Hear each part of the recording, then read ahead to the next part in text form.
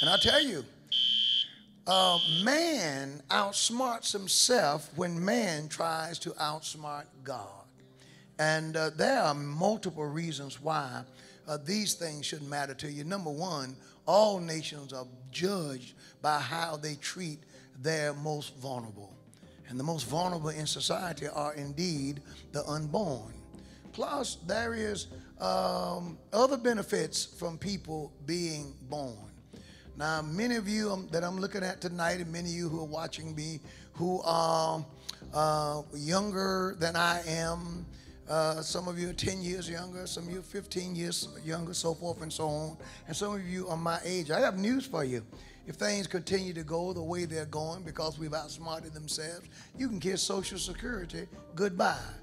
I suggest to you, invest. My young brother said that, invest, be wise. Don't blow your years in and out of jail trying to be a thug. Be smart, because there will be none for him. There will be none for my grandkids. As it is currently constructed, it's going broke. You know why? We messed it up. We tried to outsmart God. Since Roe v. Wade, 60 million plus people are missing. They're missing. Where are they? We aborted them. But what does that have to do with Social Security? Everything.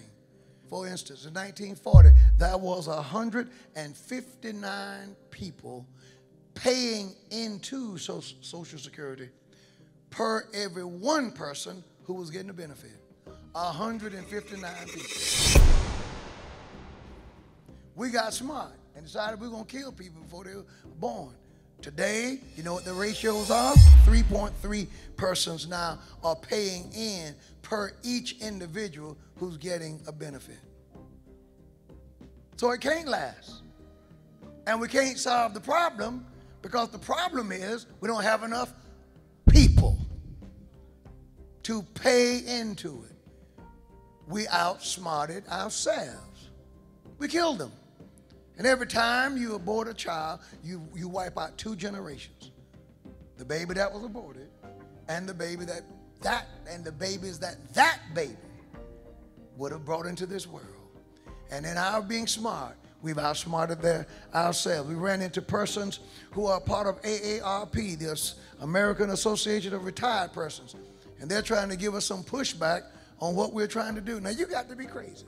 If you're over AARP, which deal with seniors, old people, who ought to be the main ones who want people to be born so you can get a check. Because if there's no people around to work to pay into the system collapses. We've outsmarted ourselves. China came up with a one-child policy, and they did that because they wanted to stop their population growth.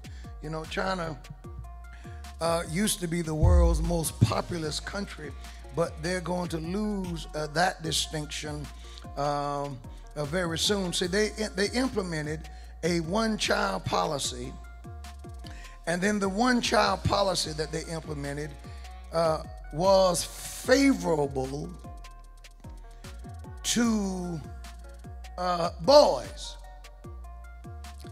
So now, and this one-child policy, you know, man is stupid when man tried to outsmart God.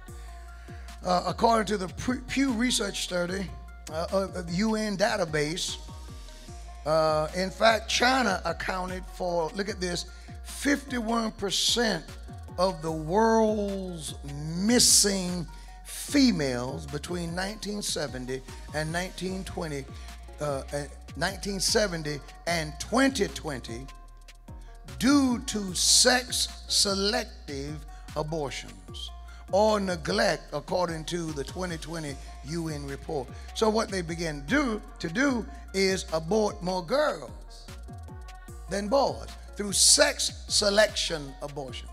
So in China today, there's about at least 30 million fewer females.